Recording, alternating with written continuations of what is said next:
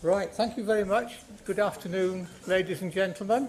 It's my great pleasure to welcome you here to the Geological Society, to this first Strix lecture, which has been generously sponsored by Google, and that's why it's all about one man, or it all stems from one man, and that man is Tony Kent. Quite a remarkable man who died in 1997. His working life divides itself rather neatly into three phases, punctuated by two major life-changing decisions. He was always interested in nature, especially birds, and we'll come back to that in a moment, so it seemed quite natural that he became a zoologist and did a degree and a PhD in zoology and ended up as a lecturer in zoology at the University of Nottingham. He actually lived just outside Nottingham in a little village called Attenborough, where there is a nature reserve, the Attenborough Nature Reserve, more or less at the bottom of his garden, so he could go out of his garden through a gate into the nature reserve and do research on birds and so on. He accumulated quite a lot of data as a result of his research, which he thought he ought to have a better way of handling. And he decided he would use a computer. The university had a computer. He was entitled to use it. So he thought, I'll use the computer to handle my information, to store and retrieve it. He looked for some software that would do what he wanted, couldn't find any. That's where his entrepreneurial spirit kicked in. He sat down, taught himself programming, and wrote himself some software to do what he wanted. That was quite early in the history of using computers for information retrieval. And so, lo and behold, he was an instant expert. At the same time, the Royal Society of Chemistry, or then its predecessor, the Chemical Society, was getting interested in using computers for information retrieval, and they set up a little research unit at Nottingham, and I'm delighted to see two of my colleagues from those days with us, Barry Wyatt and Ash Carby. They were going to set up this research unit, and they set it up with an advisory committee. Tony was an expert in information retrieval and using computers, so he got invited to join the advisory committee. Then came the first of the major decision points. I remember him telling me, quite out of the blue, he got a phone call from the Vice-Chancellor of the university, who was a man called Fred Dainton, later Lord Dainton, a chemist, saying, you know this unit that the RSC is setting up, and you're on the advisory committee, they want somebody to run it full time. Will you do it? And this meant giving up his job as a lecturer in zoology. But he swallowed hard and thought about it and said yes. So that then moved him into the second phase of his career, where he was working with the Chemical Society, which later became the Royal Society of Chemistry, on using computers for chemical information. He wrote a software package to search the chemical abstracts tapes and provide a service. And that little unit evolved into a thing some of you may have come across called UKIS, UKCIS, the UK Chemical Information Service. And it moved from being purely research to start charging for its services. It then became inappropriate for it to remain as part of the university, so it moved into the Chemical Society. And over a period of years, it grew from an initial 5 people to 10, 12, 15, 20. Eventually, it assumed some of the other information activities that went on in the Royal Society of Chemistry, book publishing, journal publishing, the library, 1 or 2 administrative functions, and Tony proved himself a very able administrator, a very able entrepreneur, and a good people manager. And in the end, he found himself looking after something like 300 people and a turnover of several £1 million a year. Now, the senior man at the Royal Society of Chemistry bore the title at that time of the General Secretary. It's a man called John Ruck-Keene, who'd been there for many, many years. And he was coming up to retirement. He actually only died last year at the age of, I think, 94. So he was coming up to retirement, and there appeared to be an expectation that Tony would be the logical successor for him.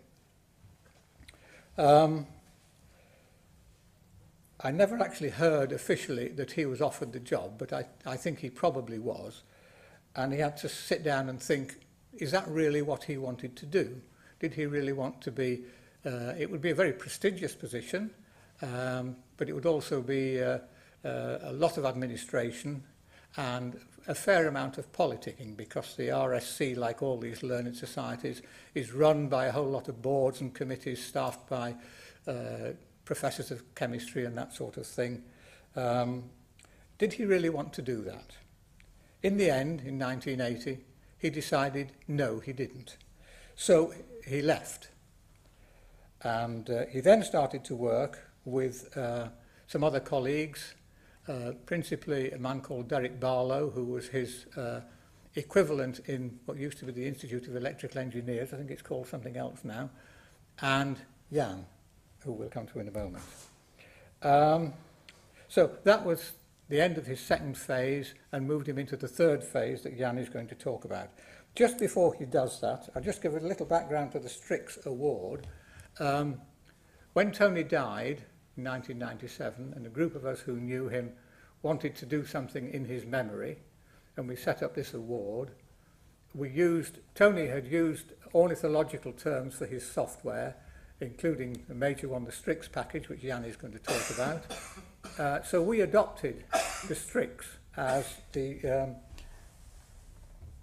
motif for the award. The Strix is a genus of owls, and so there is the Strix Award, and we'll let the owl watch what goes on from here on. That's actually, I believe, a tawny owl, Strix aluco. So that's just a very brief background to Tony Kent and the Strix Award. And that's now my cue to shut up and hand over to Jan, who's going to talk about the third phase of Tony's work and some of the things that went on there.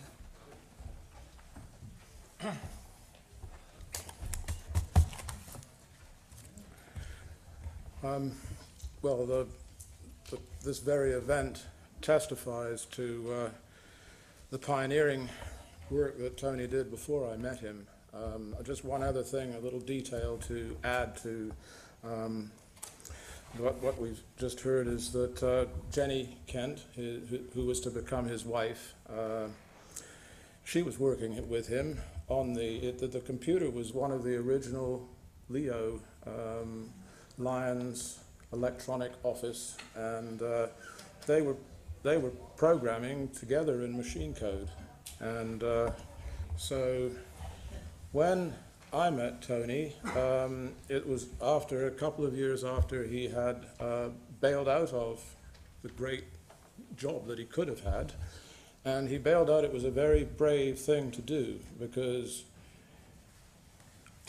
he had an idea for a text database, we'll get to that, and you know, it was just him and Jenny, and I met him in 1985.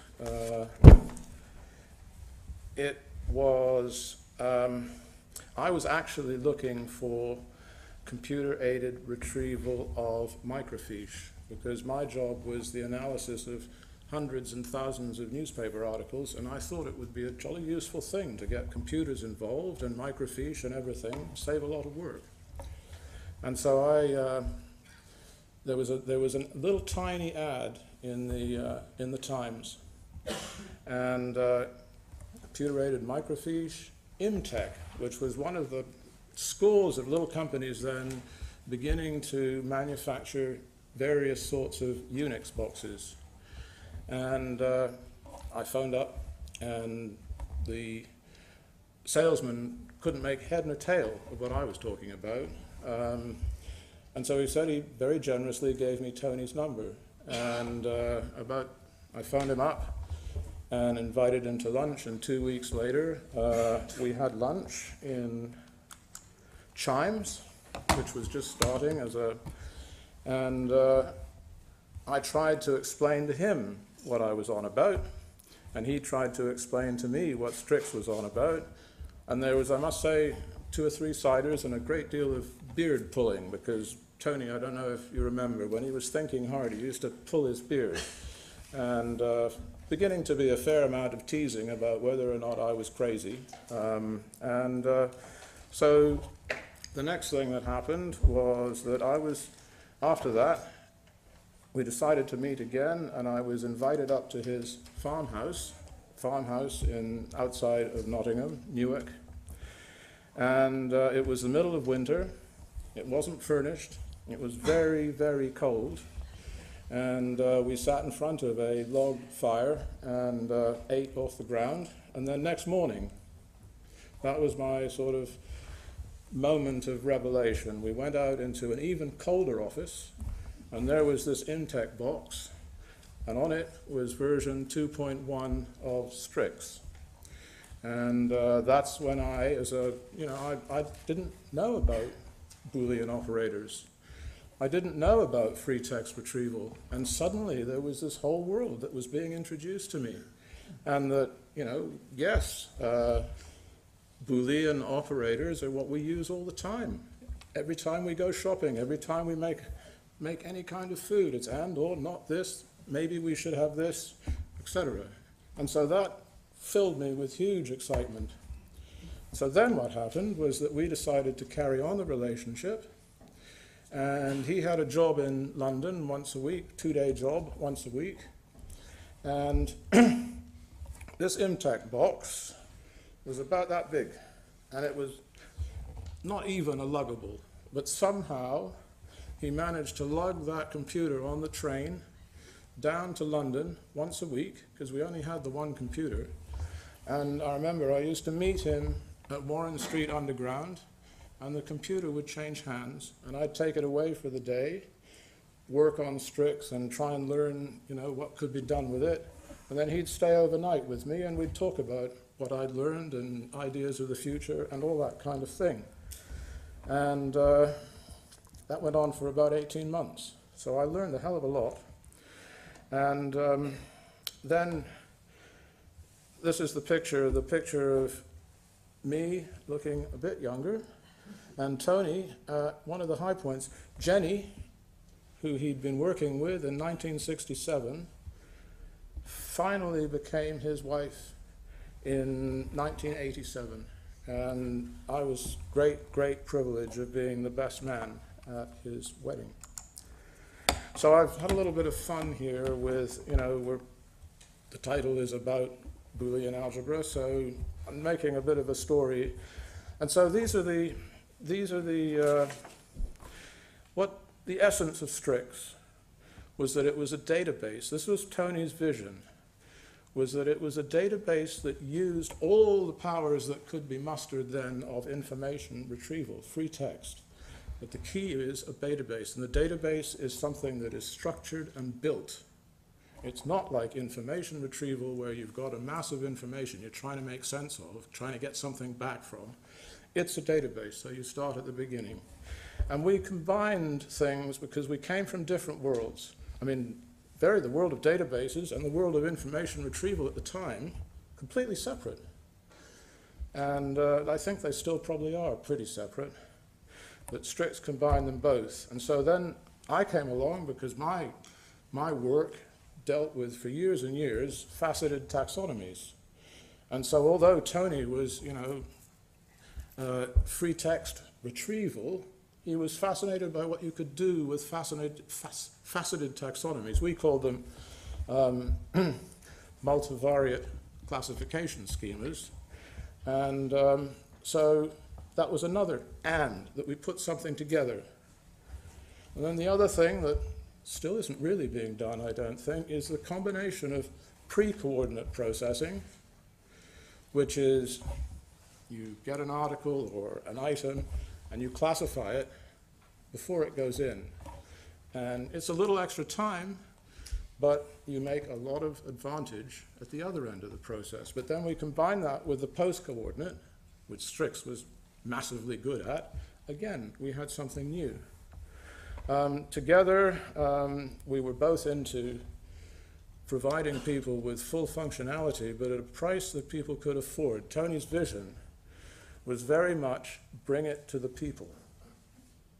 And you know, it had to be affordable. And in those days, affordable was something like £360 for an MS-DOS system.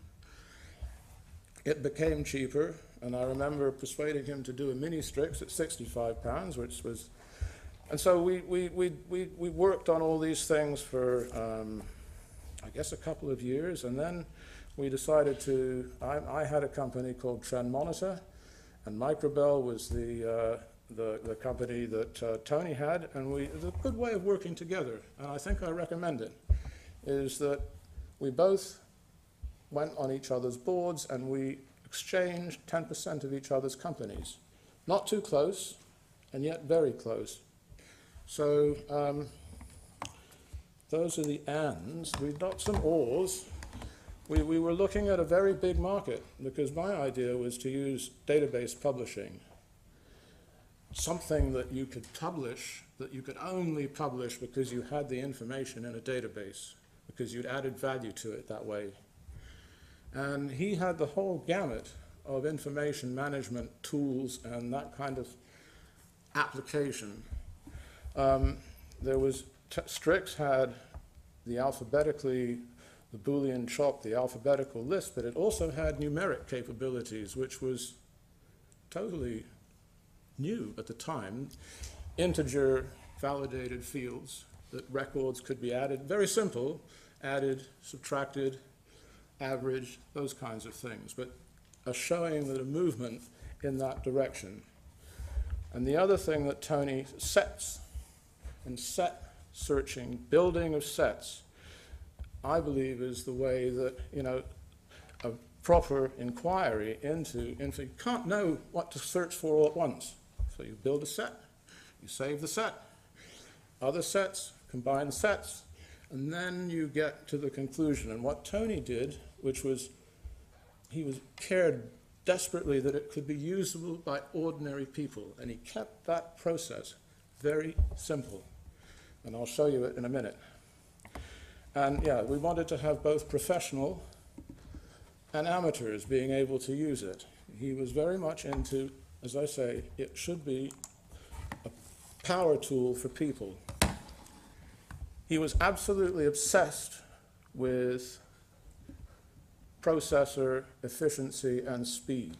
Those were the things that really gave him a buzz, is processor efficiency.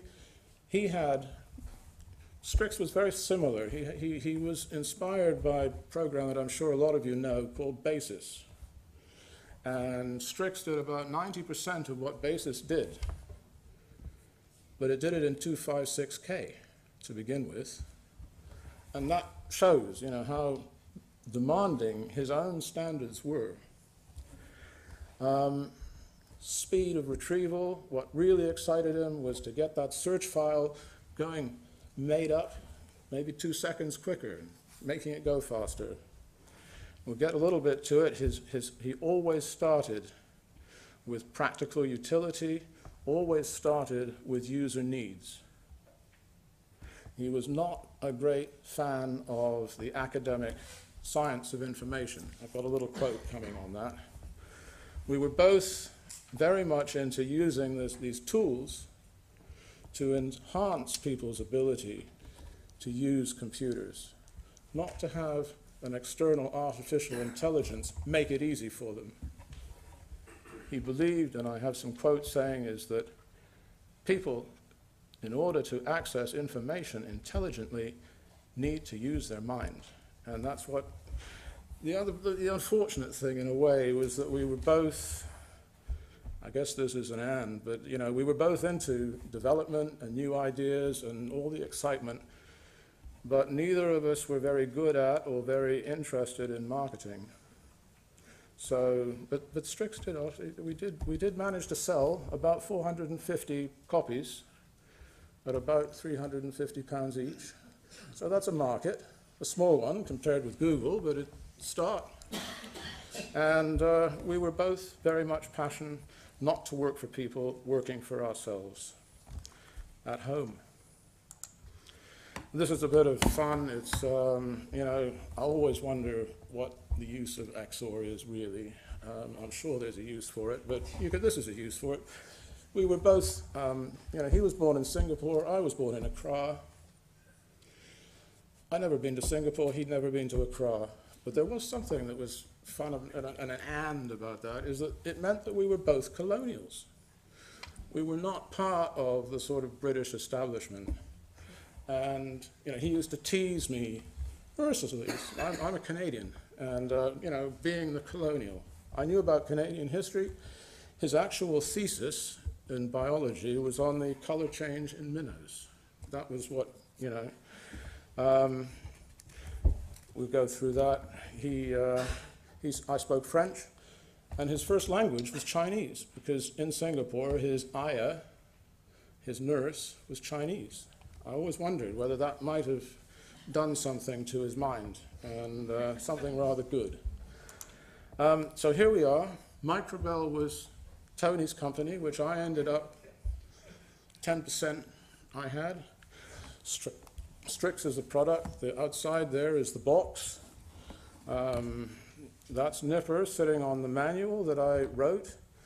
And on the screen up there is an actual running copy of Strix running in an old version of Windows 98 in a DOS box. Here's the manual.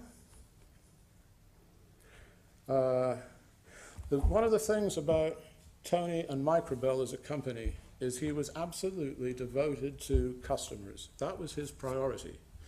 What customers wanted and looking after customers. And he used to travel hundreds of miles all over the country fixing things for customers, talking to them on the phone, always being in good humor. He always called his customers idiots. He always said that, computer users are experts and very intelligent in their own field, but when it comes to computers, they're idiots, and you've got to treat them as idiots and, help them as much as possible. So that was our brochure. I didn't do this brochure because I always said that one. We had an agent called John Crowther who did this, and I always said this is too complex, too busy, nobody's going to read it. But it is worth reading, and it has all the detail there, but not as a brochure. Here we have, I presume you can read them. This gives an idea of the kinds of areas which we sold into. And it's not a bad list, and there was a lot more. And that's despite not really very much being spent on marketing, not really very much at all. So we got to that. Here's something that, just one example, is Interpol. We had Interpol. And I just want to read what Interpol said. We got it into Interpol, and I quote, "The Bureau says that so far as, I can't read it with these, okay. The Bureau says that so far it has realized a 20 to 30-fold increase in efficiency with this system. It has cut paperwork, duplication, and a lot of legwork, and numerous tasks have been restructured and assigned to civilian personnel without losing police expertise and accountability." There's stuff. And then Interpol also said, although search commands in Strix are based on Boolean logic, the Bureau reports that the learning period for inexperienced operators is quite short.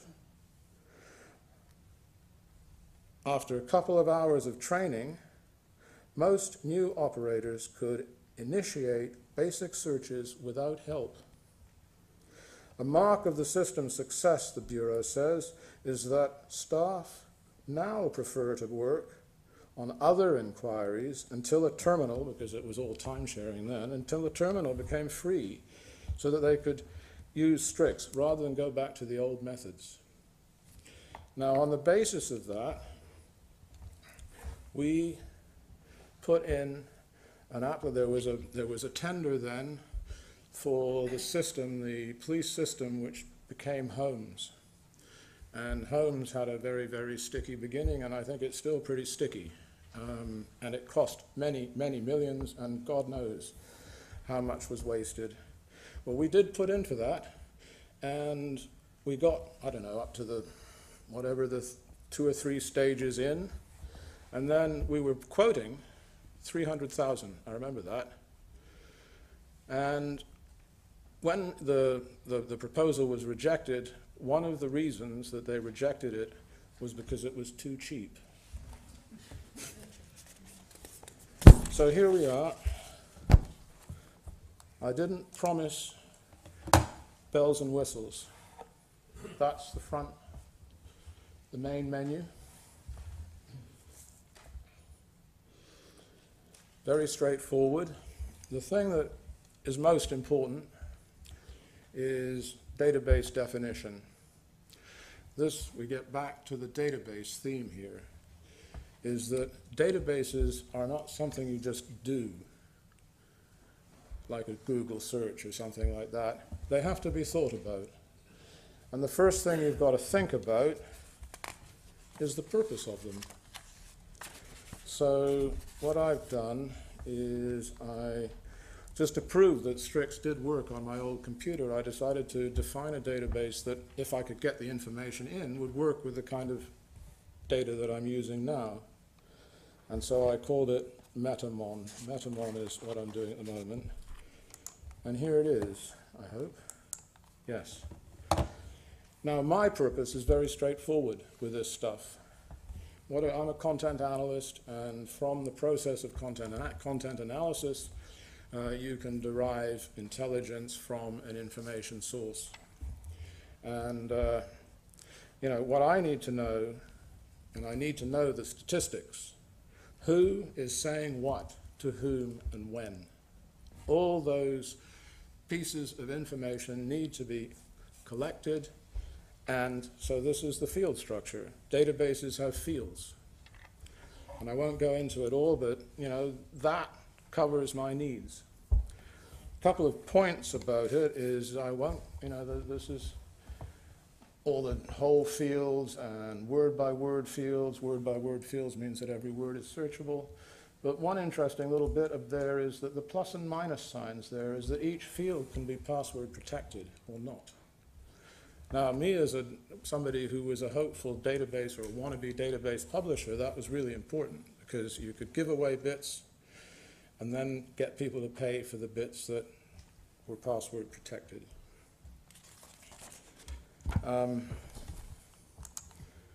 There it is, minimalist input, that's all it is. Woe betide you if you made a mistake, because the editor was not that good.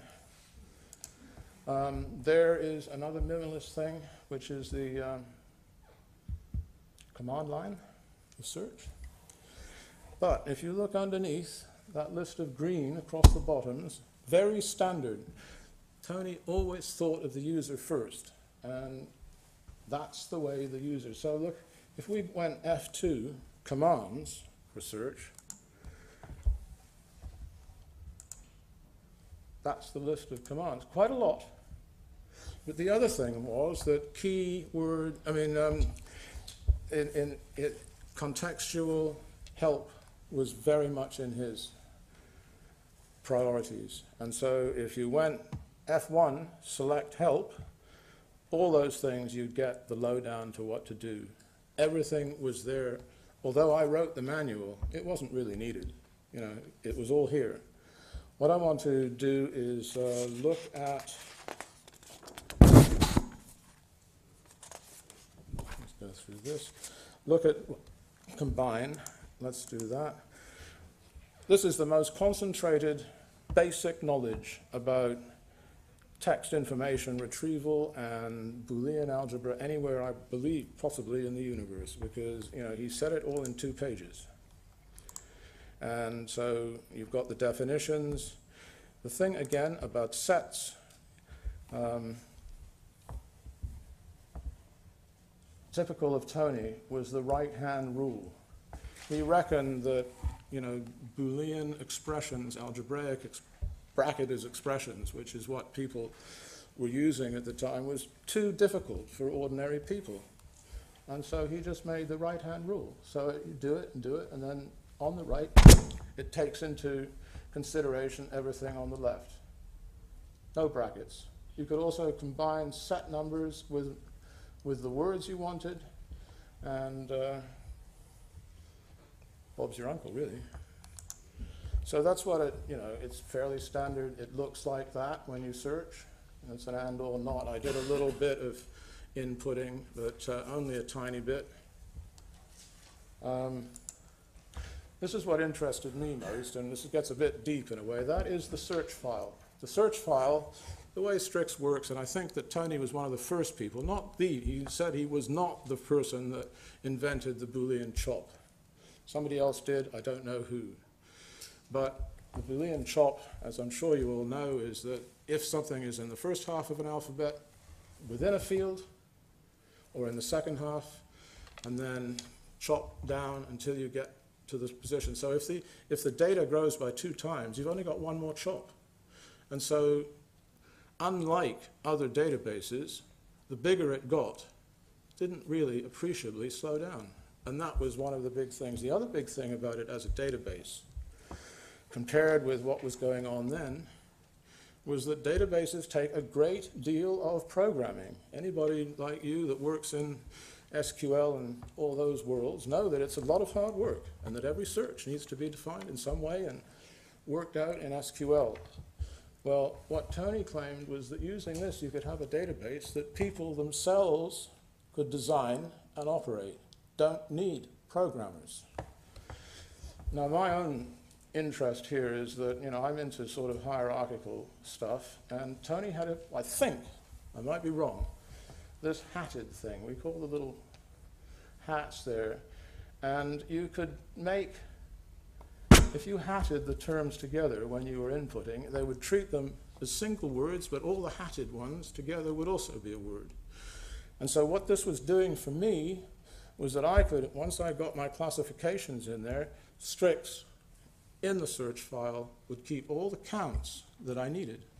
The counts, who is saying what, to whom, how often, all that. And so, perfect, wonderful.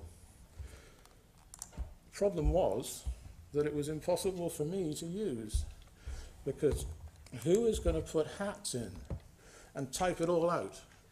Just too difficult. So what we did, while all this was going on, I had a company called Trend Monitor, and we did this all, continued doing it on paper. And we called Trend Monitor the information refinery. That kind of says it, what we were doing. There's some information refiners here who've come very kindly. And what we had was literally hundreds of publications that we would monitor. We would cut out all the articles that were important, and then we would classify them into files. And what we were is monitoring the flow of information through the classification system, so that you could see, if you were talking about something at one time under the same classification, we did it quarterly. Trend Monitor was, we actually, I'll show you more in a minute, but Trend Monitor was quite well recognized, and like Tony and Microbel, we managed to sell about, I think it was about 400 subscriptions at an average of a couple of £100 each. We covered the areas of computing, communications, and media, and we kept this flow going through the physical files for 5 years, so that you would be able to compare back in time, like with like. And from that, you could begin to look at and talk about trends, both statistically and in terms of the content.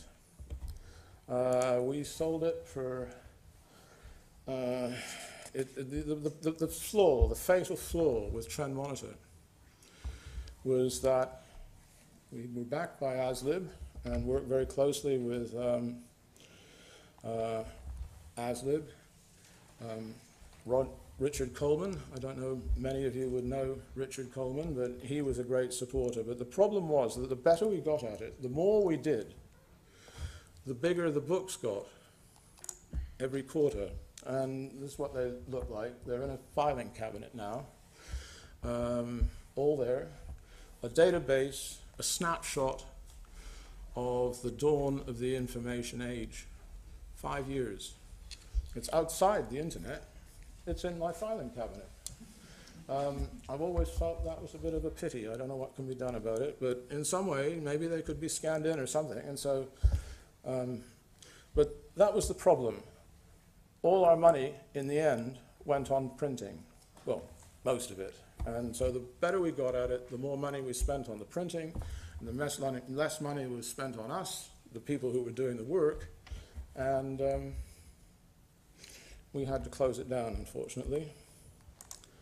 But the way it did work was that this is an example of computing. So a fairly standard hierarchy. We got hardware and software. Things to note that even back then, there were things called optical computers and molecular computers. And to just, re-emphasize the point, if we had kept going, I would know now what was going on with optical computers, if anything. Don't know. But it would have gone in that box. And so, software, I called those subjects, actors, things in the world. But then what we did was each of those was classified into another facet, completely different, which we called issues.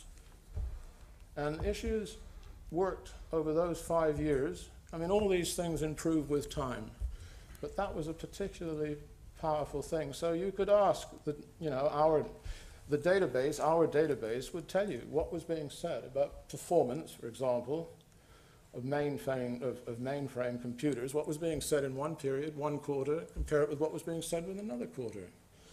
And people found that pretty useful, I think. But the price got too high. The other thing that's quite interesting is that while we were monitoring computers, communications, and media, well, in about 1992, something like that, articles began to turn up which wouldn't fit. They were part of what we were monitoring, but they didn't fit. And so, a content analyst, basically if it doesn't fit, and our people will know this very well, you put it in a don't knows. And you let the don't knows build up. And then you go back and have a look at the don't knows, and what we came up with was socio-technologies. And so that then became part of the monitoring process and cost more money to print. But there it was. And so schemas evolve in that way. Going back to the beginning again, the very first thing, when I first met Tony, I was working on putting this book together, which was the first bit of, I'm a Canadian, I came over here for completely irrational reasons and got kind of stuck. And I thought, well, I've got to do something, and so let me do what I was doing in Canada. So I wrote this book, which is another snapshot, an even earlier snapshot. And I'm going to start using some of Tony's words now. So I'm going to read you his words. That is here. He could be, as many of you who knew him, he was such a generous character. And yet, as any master, and he was a master, not master-slave, master-student relationship. And, he could tease, and he didn't give praise easily. But when he gave it, by God, it meant something. And so, anyway, I'll just read a bit of this. I mean, the other thing I'll just pick out, he said in the foreword to this book, and very, very difficult to get Tony to write anything in English. Very difficult. He could write things in C, but so this is a great honor. And he said, it's old-fashioned and rather boring to talk about indexing and classification as a means of organizing access to information. And then after some lovely things that he said, I just want to read this one bit. In my close association with Jan Wiley, during the conception and preparation of the report, has convinced me that the techniques which have been used to derive the synthesis from the raw material are appropriate for use within computer and networking systems. Wow, we got there. Though the essential underlying research strategy has been that of content analysis, Jan Wiley has added a framework of classification and cross-referencing that is well suited in computerized systems of information organization and analysis while remaining intelligible to ordinary people. We always wanted to be intelligible.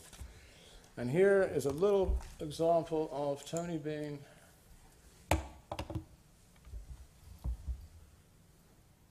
I think you just read this, I won't read it out. Idiots and half-wits. He was very, very straight speaking.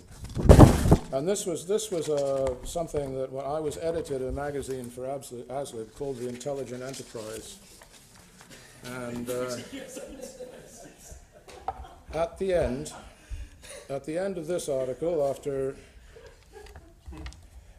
of this article, he says, and I think this is relevant to what Susan is going to be presenting, and I'll try and read this.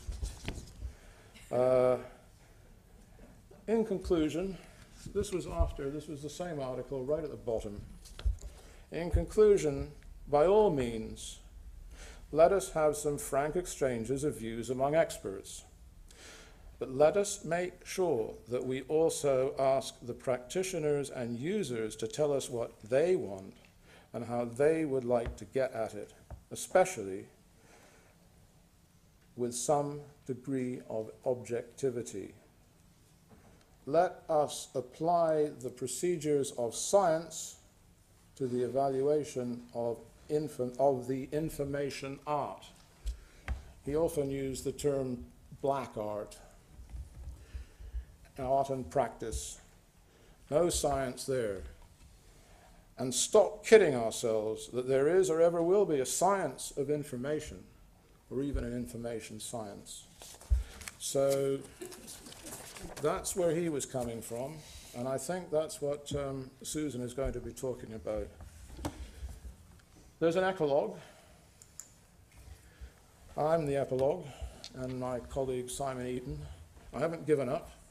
We still do pre-coordinate classification.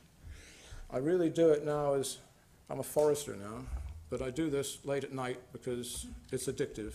And once you know what you can know, it's very hard to stop yourself. And so I'm very simple at the moment. I'm using Firefox bookmarks, drag and drop. That's what we needed in Strix. And that's what we would have had if Tony hadn't died. We were in the process of putting it into Windows, into the world of drag and drop, and everything stopped. And it was awful. But I never really stopped the, as Tony would have said, beavering away. And we're still beavering away, so I cover these areas now. And I believe that hierarchical classification and Boolean algebra is the way human minds naturally work. It's what I call the local loop from information to the mind. Once you've got a classification, a new layer of sense comes up. So here we have economy, markets. We'll go to the next screen.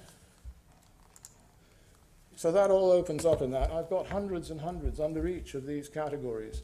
And by definition, they're not just relevant, they're pertinent, because I put them there. No computer. We don't have to justify any kind of search algorithm or anything. It is my opinion, but hell, I've been doing it and it does work. So here we can see, okay, look, crisis and default. Now, I reckon people ought to know that one. And there's a lot like that. The idea, generally, was to, there's dynamite in all of these. But the idea was to use economy to fund what is my and Tony's greatest passion, which is the environment. And I won't go into, I can talk about this for hours, but I obviously won't. One of the rules of making these kinds of schemas, taxonomies, is that you have to use neutral, absolutely neutral language. And so, for example, under environmental change, impacts, life, that then subdivides into human and non-human. Now, non-human I used to call ecocide. Bad.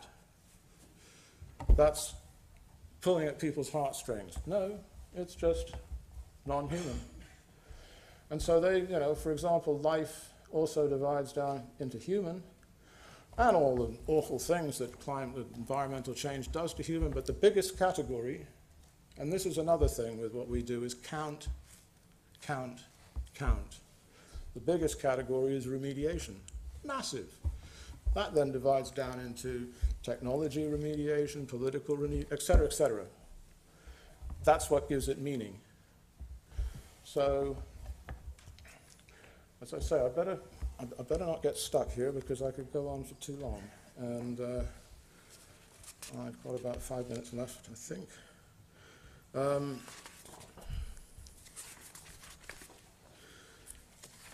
I have another person that I've been collaborating with, and that's Simon Eaton, who really, when Tony died, you know, it destroyed all our lives. And, you know, we've had to, somehow we got it back together again. And Simon Eaton, in a way, took up the mission, the database concept. And I can say that I now have a drag and drop database, which I can use 25 years later. Except Simon goes a lot further because he thinks that, you know, well, he's talking about topologies. I mean, one thing is a database, and Tony used to say this too, database is useless unless you know what's in it. It's not a thing that you can't search without some idea of what's there first. And so Simon is using Boolean algebra to make a visual record. And that diagram up there is actually a diagram that he's picked out about dark matter. Well, I think it's very appropriate because, you know, that unknown stuff is dark matter. And if you can get some kind of shape that you can manipulate, what I used to call in the old days hyperdimensional, but he calls data space, then you can have people engage actively, not be the passive recipients of something that is given to you because you've done a search and you don't really know how that works, but something that is created by yourself. Now, everybody tells me that, I know there are people from Google here, that the success of Google is absolutely necessary because people are too lazy to think. They don't want to think. They want it done for them. Well, Tony felt very strongly, as you come back here again, finding useful information is an intelligent process requiring intelligent people, because at the end of the day, only the intelligent can recognize what is useful. So,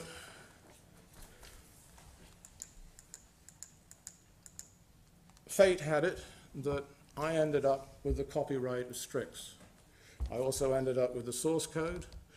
I've got runtime code as well. And shortly after he died, we all agreed that what we wanted to do was make that open source. That was a very long time ago, but the spirit didn't move us until now. But we've collected more or less everything together that we need. And I believe that there are some very, very good open source people here already. What we want to do is make this database, not information retrieval, a database with full text information retrieval capabilities as well as the ability to structure it available forever to whoever wants to use it, and then develop it. Develop into whatever it might become in the future. Don't know.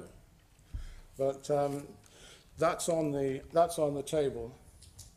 And so in conclusion, you know, maybe the title of this, the ending of the speech is quite appropriate, is 200th anniversary of Boole and the beginning of Boolean algebra.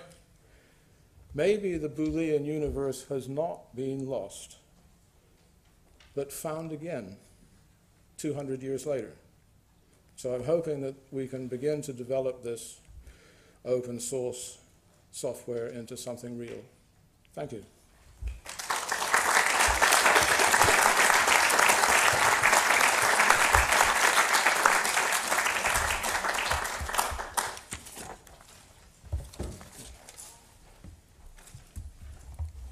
Thank you, Jan. A very stimulating talk. We have time for some questions before tea. We've got roving microphones. If you do have a question, put your hand up, but please don't talk until you get the microphone. And when you do, sort of hold it and talk into it like that. I'll just try and switch this on.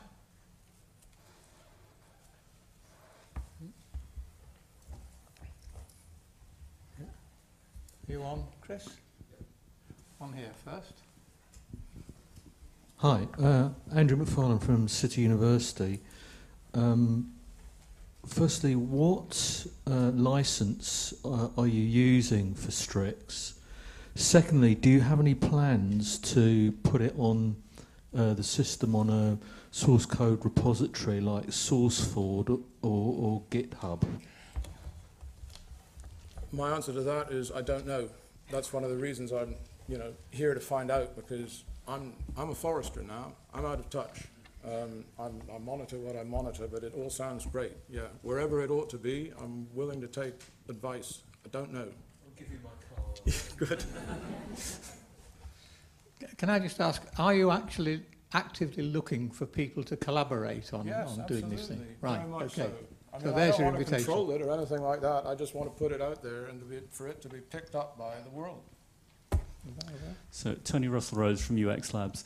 Could you just say a little bit more about what you had in mind, the vision of drag and drop for Boolean? What kind of things were you thinking about? Well, let's go back to this. All that is drag and drop. Now, if I was going to try and get this kind of information into Strix, I'd have had to do a lot of typing. So a lot of it is done just in one hit. Very quick, very easy, takes a fraction of a second. If you know your schema or your taxonomy, bing, bing, bing. So speed is the most important thing. Okay, so Ease and speed. It's for the categorization of the data. Can you hold the microphone to your mouth, please? I mean, we're talking about pre-coordinate, yes? Yeah, okay, yeah. So my in case people didn't hear, I was asking whether it was for the categorization of the data rather than for the articulation of the query, which was the other use case that I had in mind. Well, the query is that once we have a database, Yeah. instead of just, it's pretty useless at the moment in terms, you know, you get to denial, and then you've got a long list, and then you can subdivide that. But basically, in terms of a database, you'd be able to combine that with free text searching and to begin to develop underlying statistics as well. And that's what I'm hungry for, because you know, a content analyst in a database, once you've got those statistics, as I was saying before, you can see what the data is beginning to say. Yeah. Mm-hmm. Okay, thank you.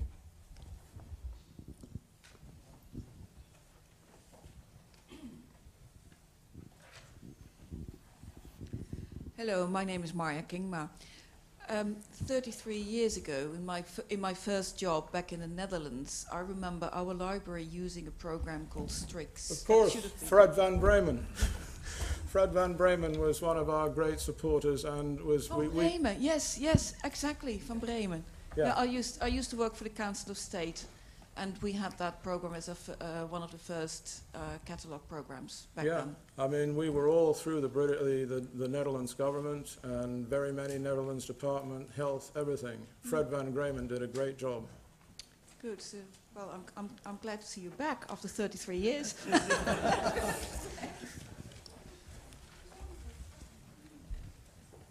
One down. Oh, okay. Lee Picton, formerly Trend Monitor.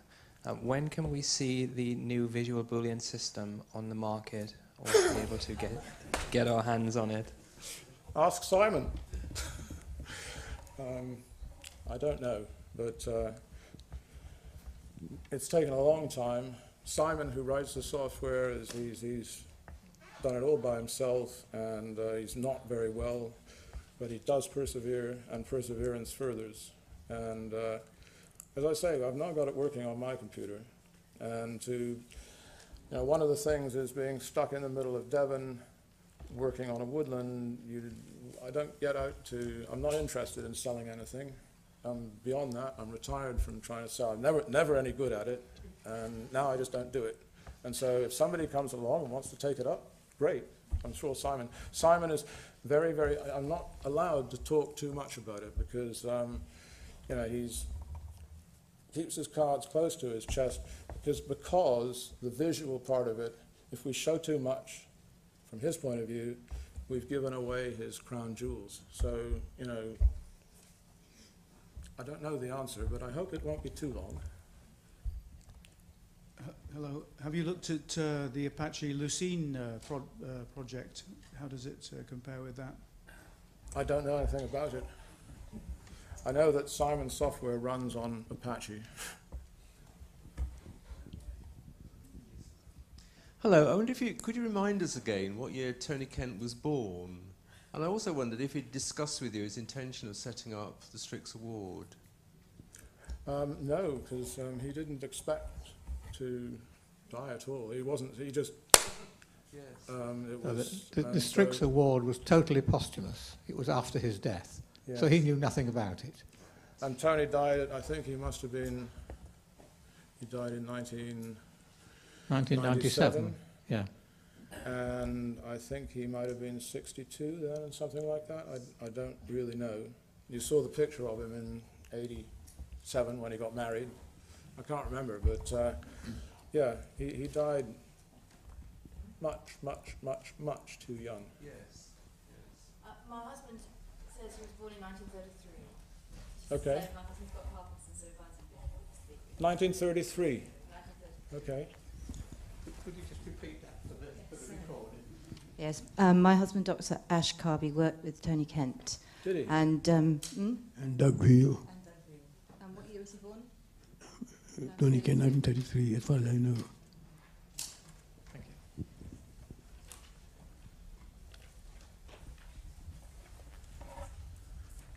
Okay, Susan. Are there any more questions? I have one. You were talking there about Tony being very much in favour of the human intelligence rather than machine intelligence. And there seems to be more and more emphasis on artificial intelligence and its growth. And I was reading something in the paper the other day about the growth of robotics and it's going to take over this, that and the other. I feel that's rather dangerous. Do you have a view on that? My view is very much Tony's. And, the problem with the way things are going is that it's taking away human agency, making people more irresponsible. They're not responsible for what knowledge they have. Google is responsible. And I do think that's very dangerous. And, I wonder who benefits from that, from a populace that doesn't think. Does Tony believe that people should think and that the software should help them think? So I personally do think it's dangerous and very depressing. Yeah, I look forward to the day when the first car crash occurs of a car being driven by a robot and somebody sues somebody. Well, quite. I mean, that's absolutely who's responsible. Yeah. Nobody's responsible. So there it is. I go on about that for quite some time. Started writing about I had a category, artificial intelligence, in that 1984 one. All right. And, you know, we watched it then. And, in fact, probably many people know of Donald Mickey. And Donald Mickey was a great pioneer in that area. And I remember he once told me that it's much, much easier to send something to Mars than to actually get we had milk floats then, to get a milk float to deliver milk. And so that's, you know, the milk float is a car. And they have done pretty good things to get it to do that, but anyway, I don't think we should get started on that one. Right, are there any further questions? I don't know whether tea will be ready yet because we're a little bit early, but we can break and you can have. Oh, there's one there.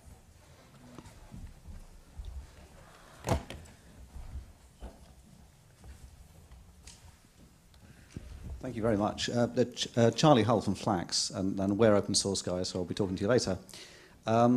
This is a slightly left field question, but I noticed the logo on the manual, the Strix manual, reminded me of something, and I think it reminded me of something to do with QR codes. No, the BBC Micro. Did Acorn ever come and try and tell you off about that, or do you have a fight about who could use an owl in their logo? They didn't, no. I think we might have predated them. Maybe we should talk to them. Why not? Maybe they owe you some money. Fantastic. Maybe they owe you some money for the project.